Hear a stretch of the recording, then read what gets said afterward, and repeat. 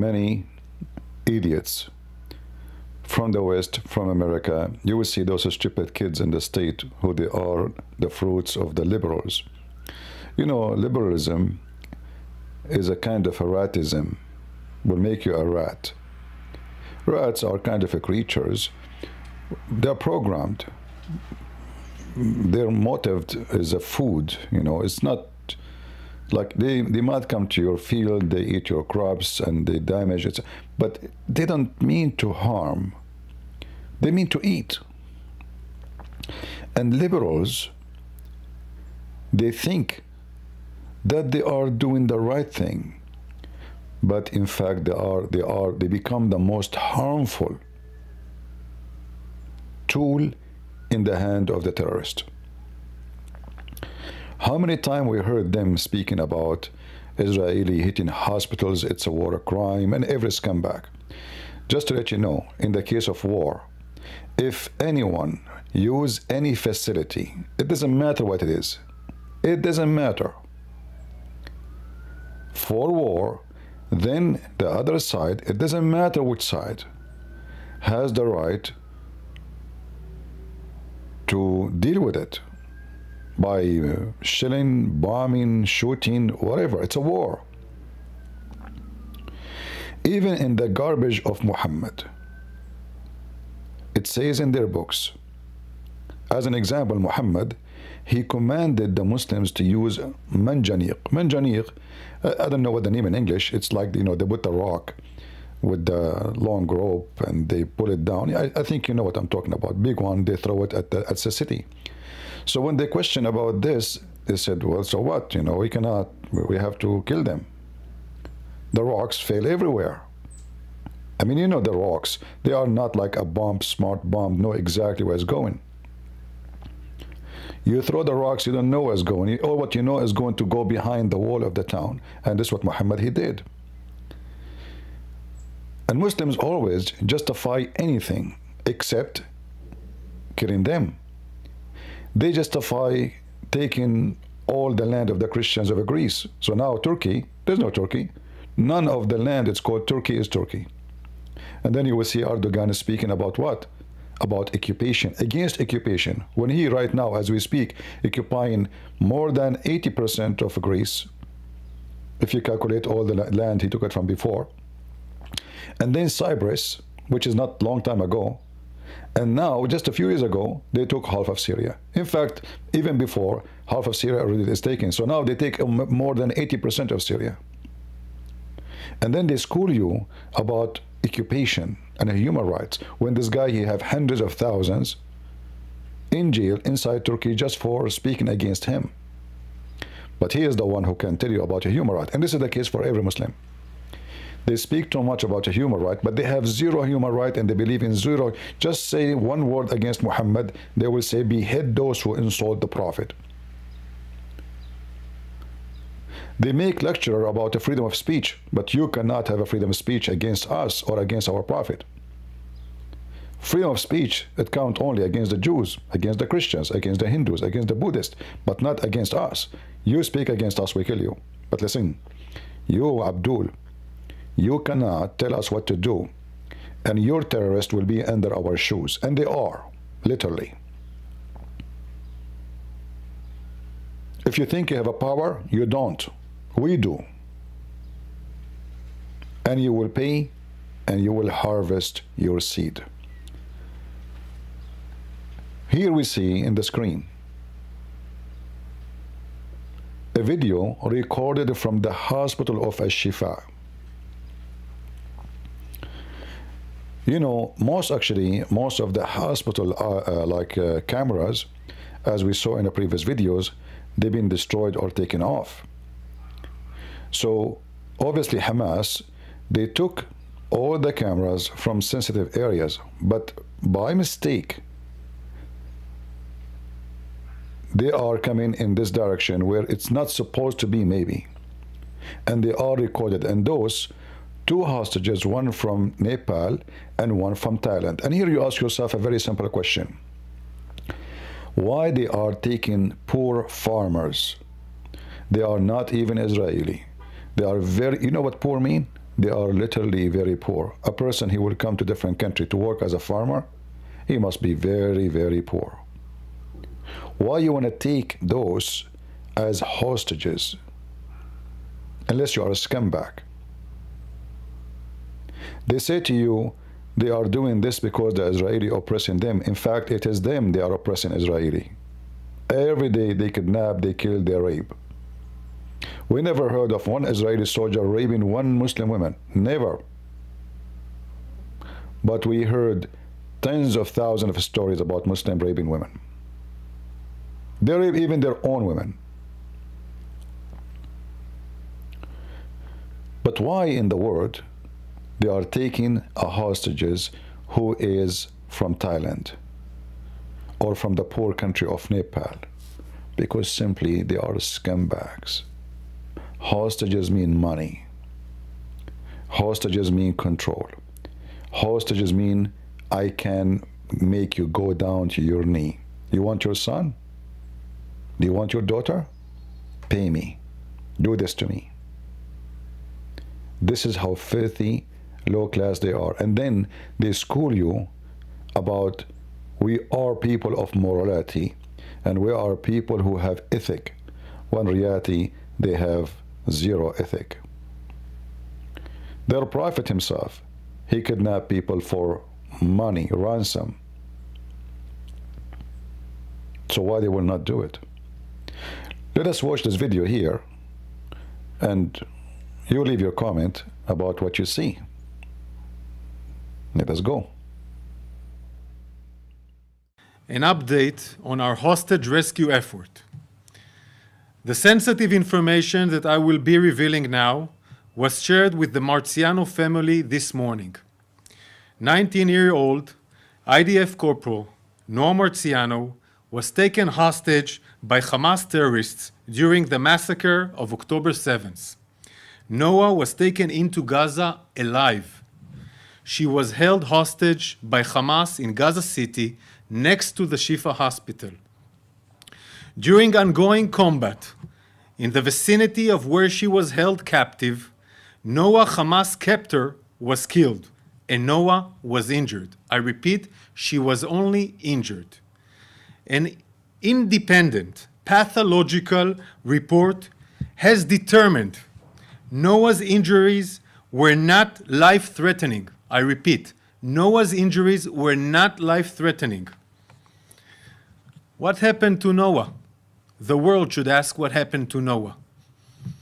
According to the intelligence we have in our hand, a concrete intelligence, Hamas terrorists took Noah into Shifa hospital, where she was murdered quickly. Hamas murdered Noah inside Shifa hospital. Our thoughts are with Noah's family. We send our heartfelt condolences to the family. We did not reach Noah in time. This is only make the IDF more determined to do everything in our power to bring all our hostages home. We've also gathered more intelligence from the hospital, proving that Noah Marziano was not the only hostage taken by Hamas into Shifa hospital. I will now share concrete evidence of hostages. One from Nepal, one from Thailand, taken from Israel during the Hamas massacre on October 7th. After ruthlessly massacring and taking people hostage, the terrorists fled to Shifa hospital. They went to the hospital to hide. Here you can see Hamas terrorists drove back from the massacre. This is an Israeli military jeep they brought into the hospital. I want to repeat it just to make everybody understand. They're bringing an Israeli jeep, a military jeep, into the hospital compound, a place terrorists should not enter. They're entering with a military jeep. This is 1050, one of the Toyotas that used Hamas in the 7th of October are bringing hostages into the hospital. We have found this Toyota, a different one, with all the gear, a Nukhbe Toyota, hidden in a garage inside the hospital. She was ready to go to the 7th of October massacre, like other Toyotas going back into the hospital, using the hospital as a terror base. Another Jeep, another Israeli vehicle, military vehicle, entering into the Shifa hospital, using the Shifa hospital as a human shield shelter to Hamas terrorists, bringing military equipment to the vicinity of the hospital. Click. This is 7th of October, 10:55 a.m. The evidence I will share was sent by Israel to diplomatic channels to the countries of those civilians. Here you can see Hamas taking a hostage inside the vicinity. He even doesn't look need a treatment, but they're taking it inside the hospital. I will now share this video that shows the same hostage entering into the hospital with a gunman, terrorist, inside the hospital. This is the main entrance of the hospital. Click. This is at 10:55 a.m.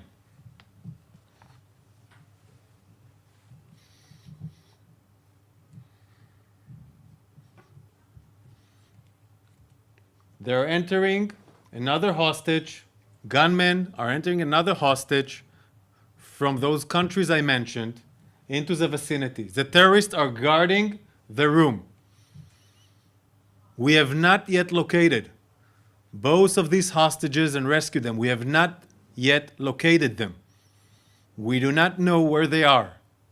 They're still hostages we need to rescue.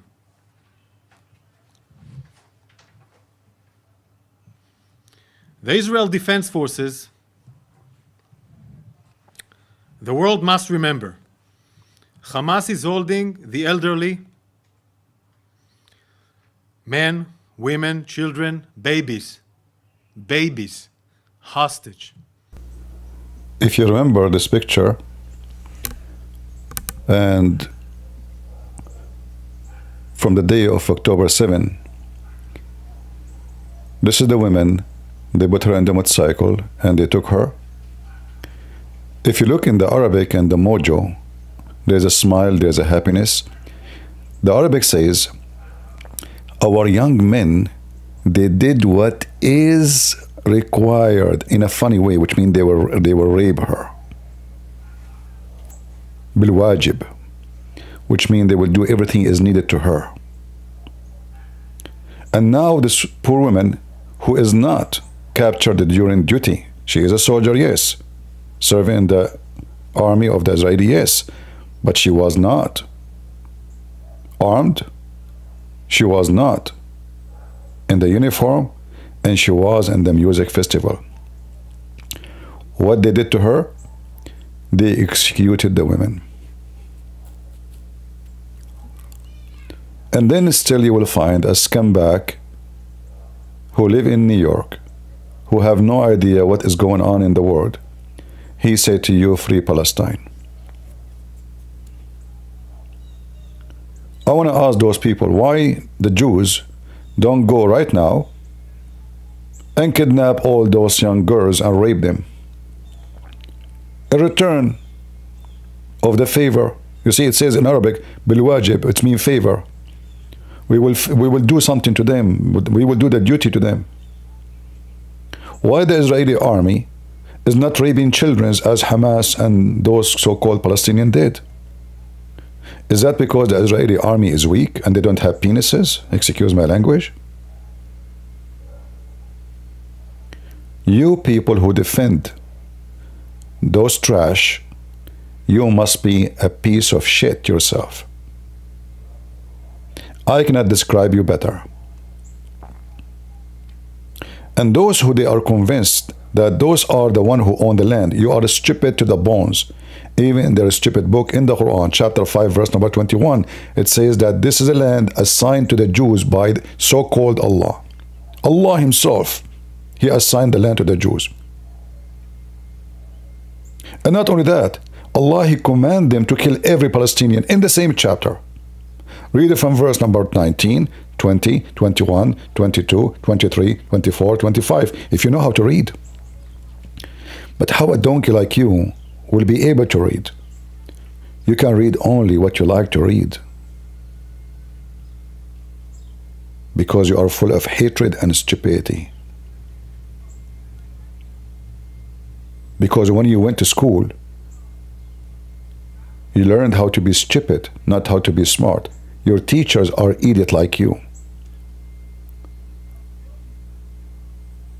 And you become the dumbest person ever, who is used by terrorists to support them. You will notice each time Hamas do something and the Israeli respond,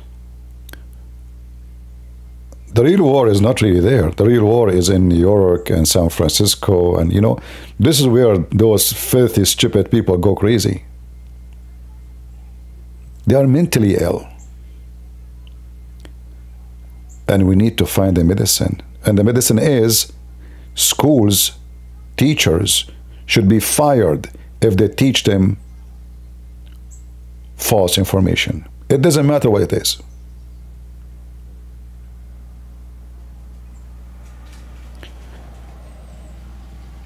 Yesterday, after I finished my broadcast, I saw a comment in the chat, but it was too late. I am done already. A person, he says, is the Crusades allowed to do sins and crimes?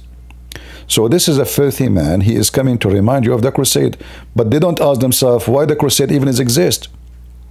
600 years after Jesus, the first time a Crusade, actually more than 600 years. Why did it not exist in the time of the Christians when they have a king? Why did they not have a crusade? The crusade was a reaction for the invasion. The Muslims came to Jerusalem. It's not the opposite. So if the crusade fight the Muslims, the crusade are bad. This is what they call them. This is what they teach them in Berkeley and all this kind of filthy universities. The Crusade are ugly, the Crusade are bad, the Crusade is disgusting. But in the fact, if not the Crusade, none of them have a freedom of speech, and they will be today slaves of those cowards. It is the Crusade who saved you. If you have a freedom today in Europe, it's because of the Crusade. But this is what they told them. The Crusades are criminals. They made tons of movies against the Crusade. And the Crusade are not here to defend the Crusade. But the money of the Muslims is here to make the crusade look ugly. And now is the same. The money machine of Qatar, Saudi Arabia, Emirat is flooding the market. And there's a lot of pens. They call themselves journalists. But in fact, they don't practice journalism. They practice vandalism. So it's your duty to help us to expose those liars. Don't be just a person who watch and say, hey, you are right. Do something. Write something. Produce something. Why the Muslim can make videos, you cannot make a video? Why I can make a video, you cannot make a video? Why I have a mouth, you don't have a mouth? Who muted you? You muted yourself.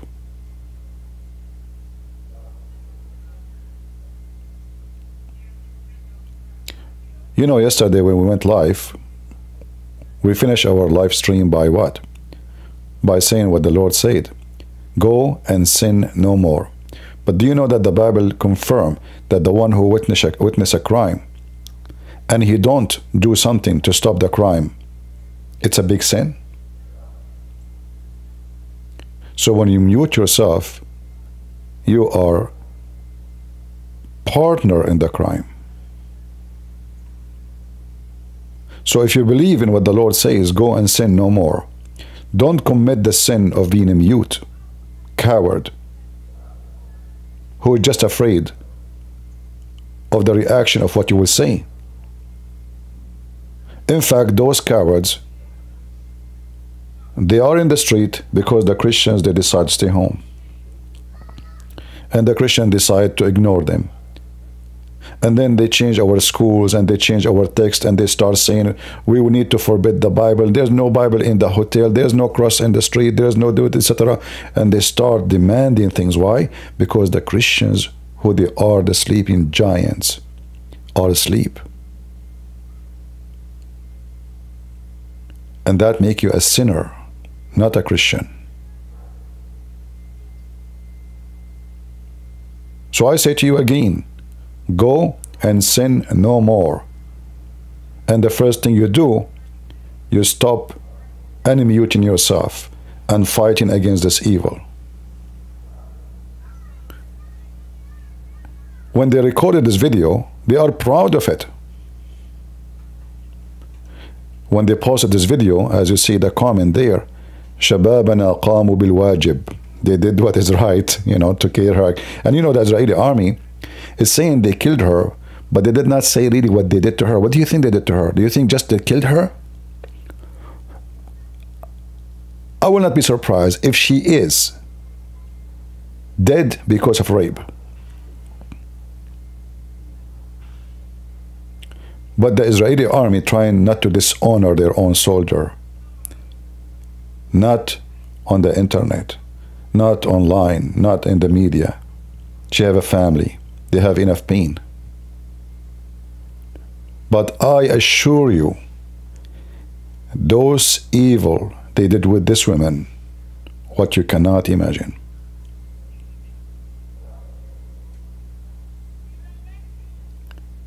And now the Israeli, in order to save their kids, they are negotiating a deal with the terrorist. 5 days ceasefire. You might say, well, 5 days for 50, 60 hostages of kids and women is a good deal. But no, they are going to release criminals, women, and children's who they are criminals. You see, they say children's, but those children's they killed Israeli. They are terrorists too. It doesn't matter if he is 13 or 14 years old, or he is 19, the age does not change the act. So now they will release for the sake of their hostages, criminals. This is why I don't like Netanyahu. He's too weak. He is too weak to be a war leader. It's a war. Did you ask yourself why Hamas asking for 5 days ceasefire? There must be something not right. Are they going to dig another tunnel, smuggle more weapon? Are they going to run out of the tunnels to Egypt? Why they are asking for 5 days? Leave your comment and tell me what you think. And may the Lord bless the soldiers who defend their own lands and punishing those cowards. God is good, and may the Lord justice prevail. Thank you.